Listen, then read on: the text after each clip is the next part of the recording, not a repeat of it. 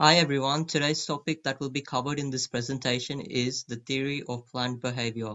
We will be using Victoria University as an example to demonstrate this theory in practice and also look at strengths and weaknesses. Just graduated from high school or looking to continue learning and gaining valuable knowledge and skills that will be required when joining the workforce. But when looking for jobs, most jobs require the skills, knowledge, and most importantly, look at candidates that have the right qualifications and degree in the field in order to have a better chance at obtaining that particular job position. To get a job, you need to obtain a degree in particular field. To get the degree will require you to join a university that will allow you to reach the desired goal of yours, which is to get the job, and at the same time gain valuable knowledge and expertise in the field. There are always influences that will factor the final decision. It could be things such as getting opinions from friends and family, weighing up options on what's best for you. All these things will definitely influence your final decision making.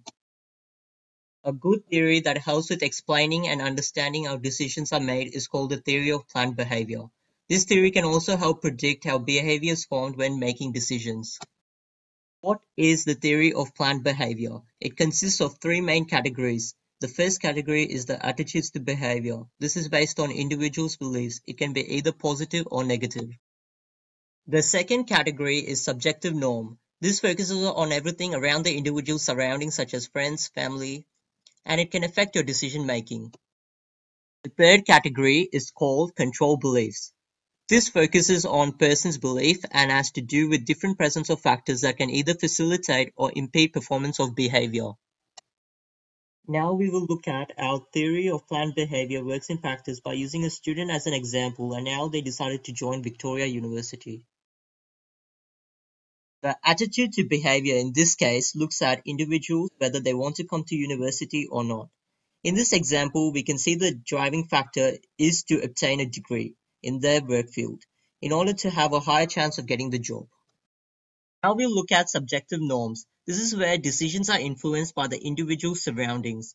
As you can see, the student is communicating with his parents and decision is being influenced by them.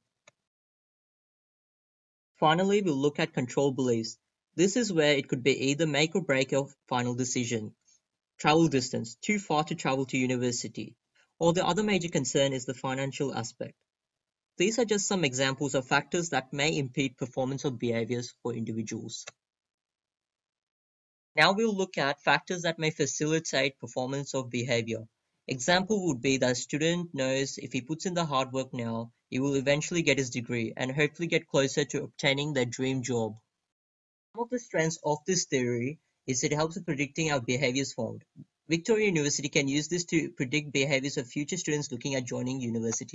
A weakness of this theory is that it's not as reliable as each individual's decision making can be influenced by many different factors. In conclusion, we can see how this theory works in practice, and we know that Victoria University can use this theory to attract potential undergraduate students, but also should take into account that decisions can be influenced by many different factors. And this theory is used to predict behavior, and it is not accurate, so results will vary.